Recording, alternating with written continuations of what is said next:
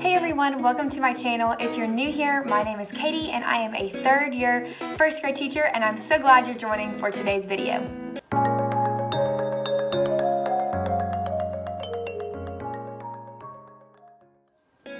I'll be honest, today's video is going to be kind of short, but I'm bringing you a topic that I've been wanting to make a video on for a long time. I'm about to update my teaching portfolio. I have been teaching for 3 years and I haven't touched my portfolio in those 3 years since I got my first job. And now, for a reason that I can't quite share yet, I'm about to go through and update my whole portfolio. So if you're curious as to why I'm updating it, make sure you subscribe to my channel and you will find out in the next couple videos probably. So I wanted to make a video today to go over what's inside my teaching portfolio, and I know there are tons of videos about this on YouTube, but this one's a little bit different because these are the things that I put inside my portfolio when I had this much teaching experience. Okay, so I had my internship and my practicum experiences and jobs before I was a teacher, but as far as like actual years as a teacher in my own classroom, hadn't done that yet. So I had to think out of the box and kind of think about what would I want to showcase about my teaching ability in my teaching portfolio to get a job as a first-year teacher.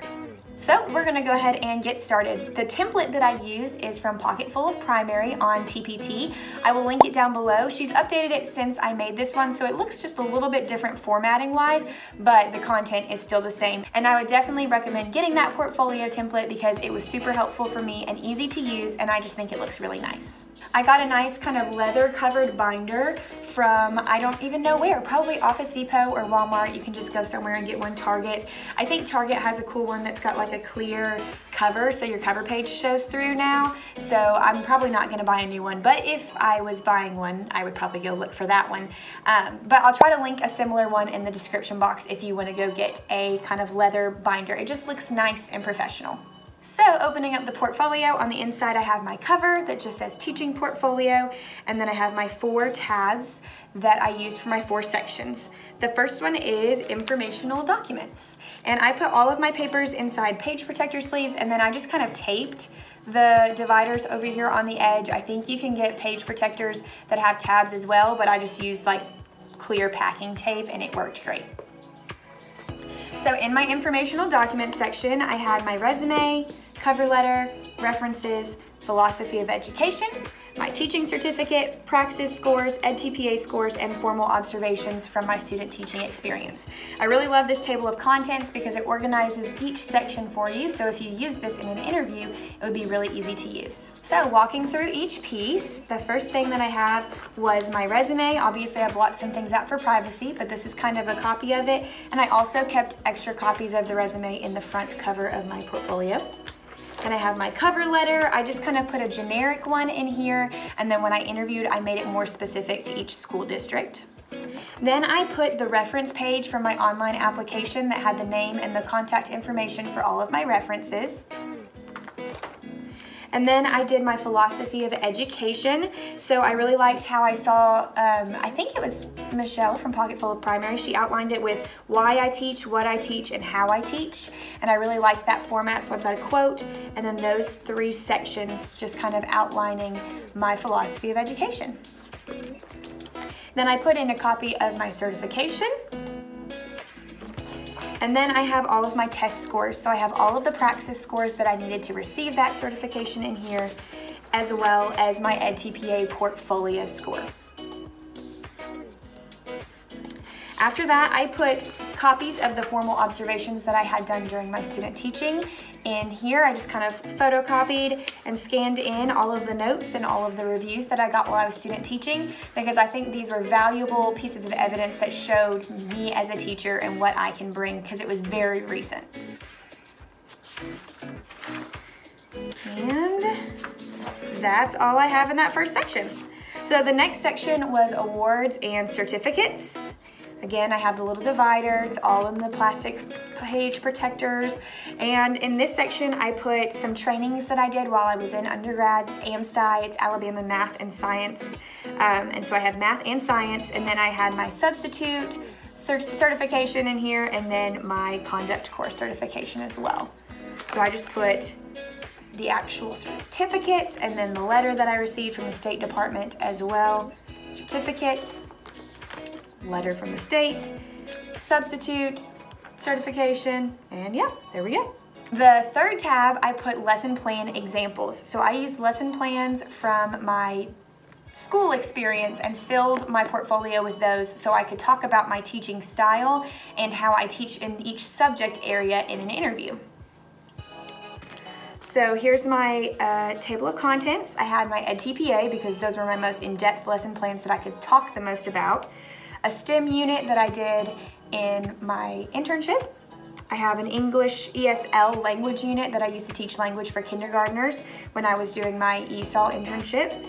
I have subject integration lessons, trade book lessons, investigation math lessons, an example of an assessment that I differentiated for different EL students, and then an example of my weekly plan template. All of these things I made in school.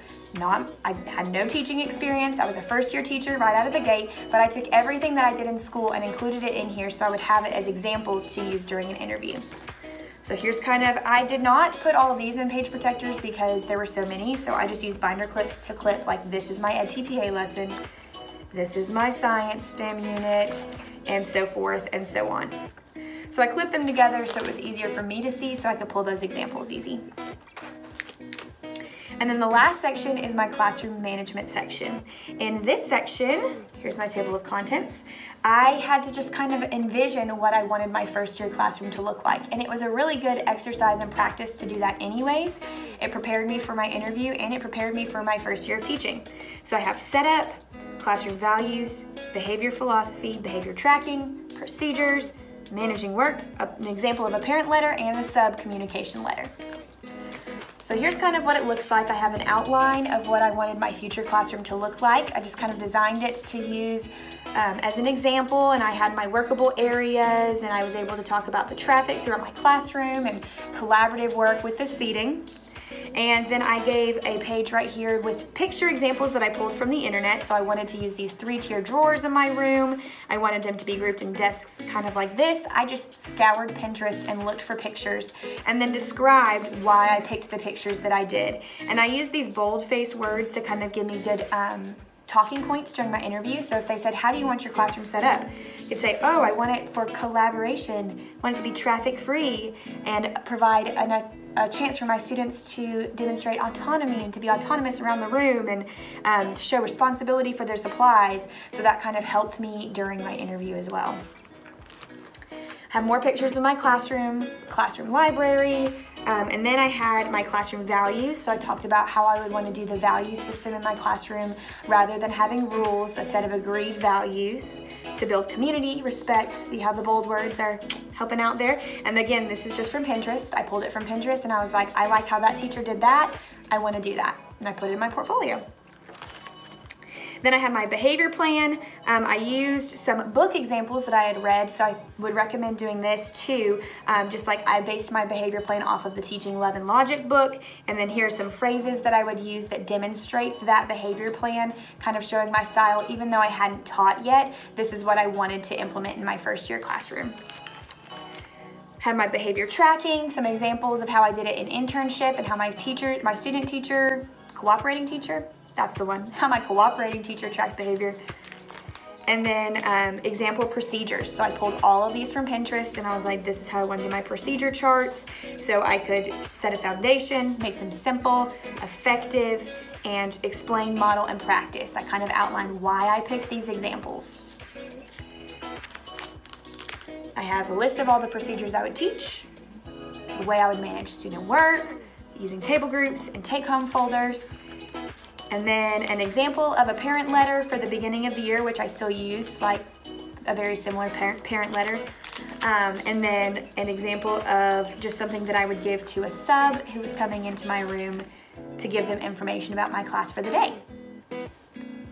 So I hope this was helpful if you're making your very first teaching portfolio. Just know you don't have to have all of the experience and everything put together. You don't have to have a single year teaching experience to make one of these. Think about what you want your classroom to look like, and this is your chance to really reflect on what you've seen in internship and practicum and put it into practice, and pull pictures from the internet, pull pictures from your student teaching, put them in here and type up that justification, and it'll really help you during your interviews. Some administration may even ask you to leave your portfolio there so they can look through it, which is awesome.